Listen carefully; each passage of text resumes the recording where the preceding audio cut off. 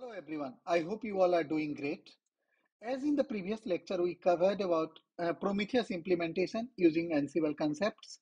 Now, in this video, we will be covering few concepts related to Ansible, that is conditional and loops.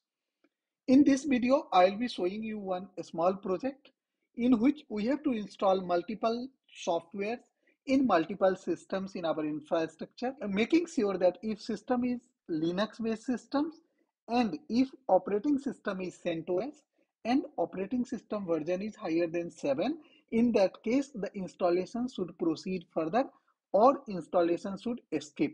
Means no changes should be done to the system if it is not CentOS 7, then our changes should be stopped or changes should be skipped. So now let us first understand these two concepts. What is exactly loop concept in Ansible and what is conditional concept in Ansible? So if we talk about Ansible loops, why exactly loop concept is used in Ansible? So sometimes you want to repeat a task multiple times. In computer programming, this is called a loops. Suppose you want to perform some repetitive task, then one way would be duplicate task for multiple time, something which can be quite tedious. Ansible loops are very effective to perform repetitive tasks with fewer line of code. The loop keyword executes the same task multiple times. It stores the value of each item in a variable called item. So instead of specifying the name of users to be added, simply specify the variable called item enclosed between double curly braces as shown in below. So what you have to do, suppose you have to call some names, just you have to do name colon, then double curly braces, put it inside the quotes and then put in between of these curly braces, put item keyword. This will automatically call your variables and those variables will be used as at the place of name.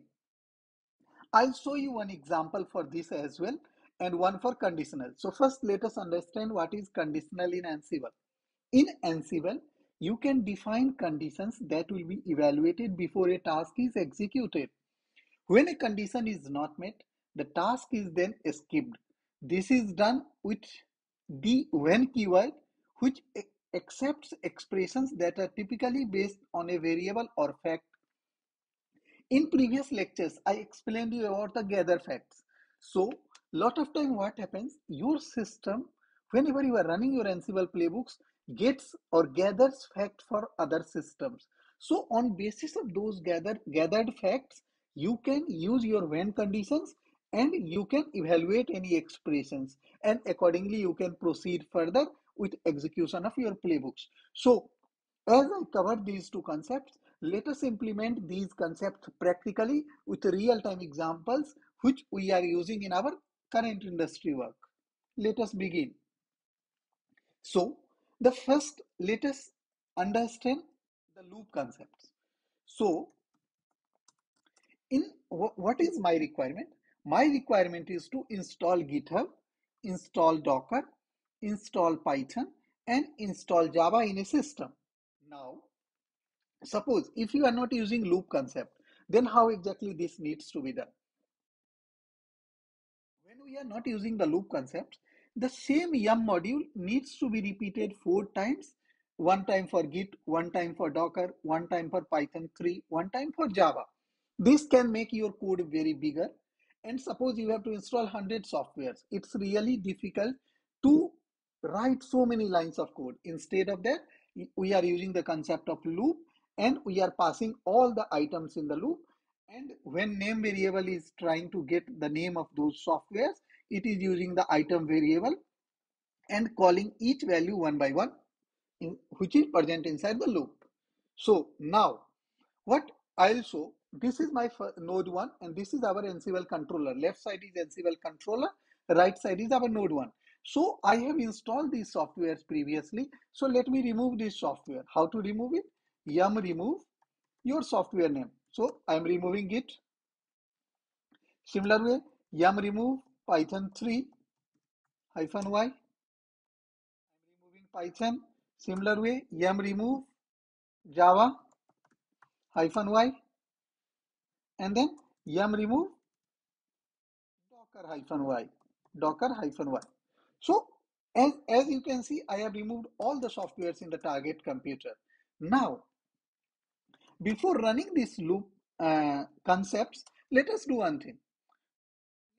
Disable the gather facts. Right now, I don't need any facts about those systems. So you have to write one line gather underscore facts colon, and this is false.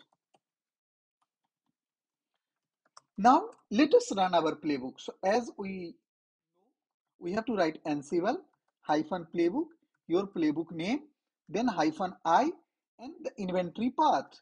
So root slash inventory.txt file. Let us run the playbook and see how exactly it's executing. So now it has reached to the section of our code where it is installing multiple softwares. Let us wait for a minute and see how exactly this is processing further. So as you can see, Git has been installed. Now it is moving to the next software. Next software installation should be for Docker. After Docker, the next software should be Python 3. And once Python 3 is completed, the next software should be Java. So let us wait.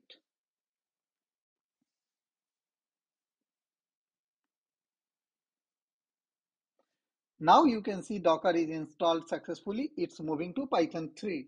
Final software which it has to install is Java. Once Java is installed, our execution will be completed successfully. So finally our playbook execution has completed and all the changes has been done, like all the 4 softwares have been installed successfully in our computer. If you want to validate, I told you there is one command in Linux, rpm-qa grep and your software name. Suppose you want to see for Java, you can see multiple software for Java. You want to see for Docker, you can see Docker. If you want to see for Python 3, you can run Python 3 and you can see these all softwares are almost available in your system. Now, as we understood clearly how the looping concept works in Ansible, let us proceed further with the conditional statement in Ansible. So, now we have a separate code for conditional statement in Ansible. So, the same code we are using, but here we want to install 4 software, but we want to make sure that only when condition. So when condition is wherever you want to apply your when condition, you have to make sure when condition is coming parallel to the module. So here we have yum module, so it's exactly parallel to the yum module. So this yum module will execute only when this condition is satisfied. So what is written in the condition? Let us see.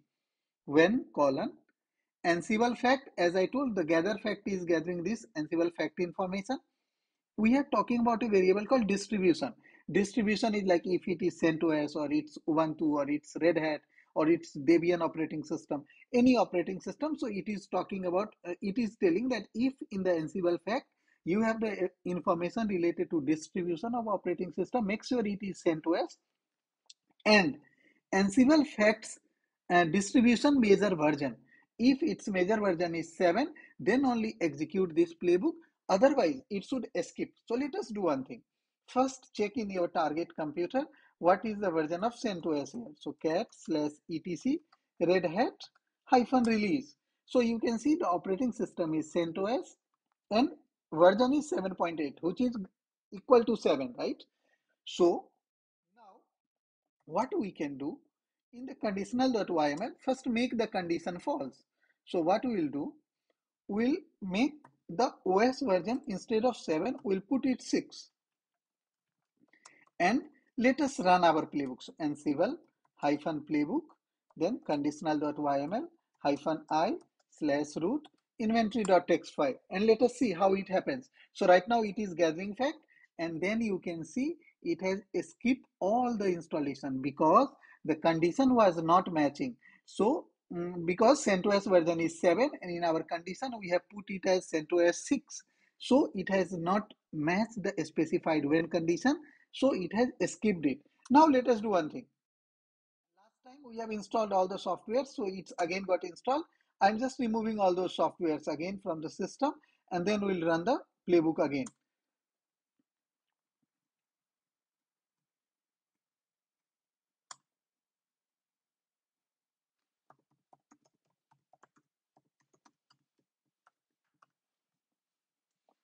So now I have removed all the software from the target system.